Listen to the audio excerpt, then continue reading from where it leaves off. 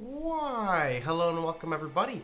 It is Pohx again. So today I wanted to go ahead and show you guys the progression with the Stormbrand character.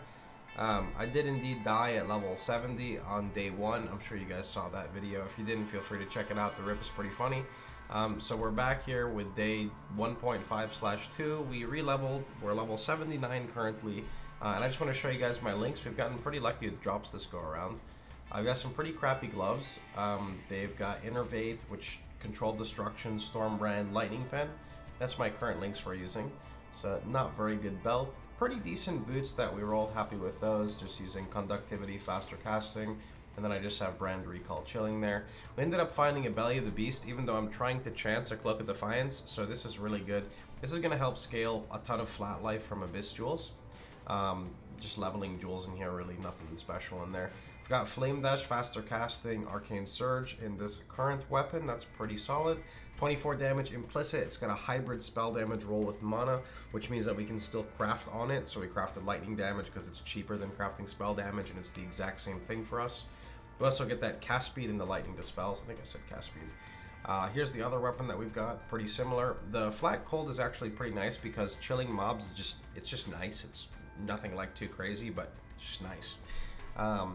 Pretty happy about this helmet. I'm pretty scared of physical damage this league because of the syndicates. I've actually put all the syndicates in a hole right now and they can't attack me because, you know, I get kind of scared of them after what happened. Not really using this banner at all. And then here's like basic gear, nothing really too crazy. Here's a skill tree. It looks exactly as the build guide document that we are following. The only thing that I have changed is I decided to grab Divine Guidance as our Cruel Lab because of me getting hit for basically 5k in 1 second before Katava. So I want it to be extra safe on the defenses. And then for Uber Lab, we're getting Arcane Blessing. Our flask, I currently have Basalt, Onslaught, Quicksilver. I want to use Basalt Flask and a Granite Flask. Use an Iron Skin Granite, which will scale off the 20% armor on Sanctity, and which will scale off Alchemist. I know a lot of people are going to say, why are you running, like, why Granite? Granite flasks are good. I don't care what anyone says. When you're taking small amounts of burst damage, Granite flasks are really, really, really good. If your goal is to face tank physical damage, Granite is not really what you want to use.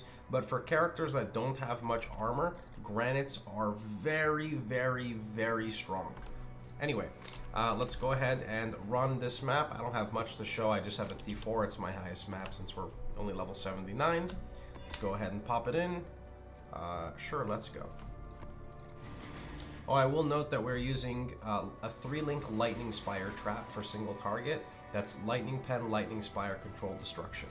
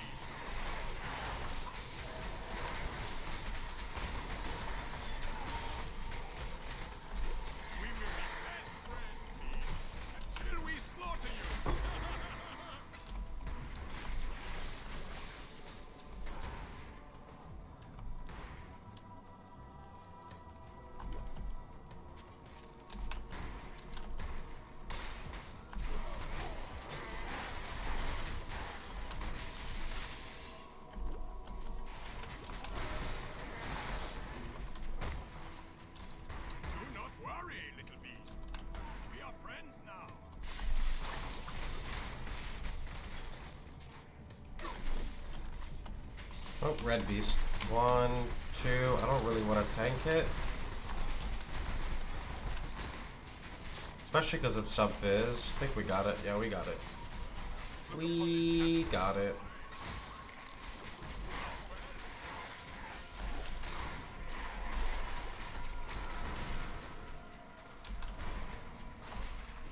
That was a hunt you will not soon forget. You're welcome. So for this fight, since this is the GOAT boss, I'm gonna use a few of my. Basically, I wanna really showcase how strong Lightning Spire trap is. So I'm just gonna hit him with just have 3 of these on right now. Oh, they're actually gonna kill him. Let me not do that, because I want to show you the lightning spire trap. Okay, that's a nice desync slam. Okay, I think now he slows down. Okay, so 1, 2, 3. Oh, that's with no elemental overload proc, so they actually look kind of shit. Normally they're actually pretty solid, I promise. They go really well in conjunction with Stormbrand. But yeah, that's been the character pretty much so far. It feels really, really, really good. If you want to basically get some good movement speed, remember that the Alchemist nodes do scale your Quicksilver Flask. They also scale the Adrenaline on it, so that's something that's really nice. And because this gets asked every single like 5 minutes, I just want to make an obvious note that Spiritual Aid converts minion damage into global damage, which means it works globally for everything that you do. That would include Stormbrand, that would include Armageddon Brand, that would include Lightning Spire Trap, and even increase your Golem's damage. Anyway, that's pretty much about it. Hope you guys had a wonderful time. Hope you guys enjoyed yourselves. Remember, if you liked the video, please feel free to like, share, and subscribe. Shout out to Einhart because he's my favorite master and he's pretty cool. So I'm gonna catch you guys all later. Hope you guys had a wonderful time. Take care, everybody.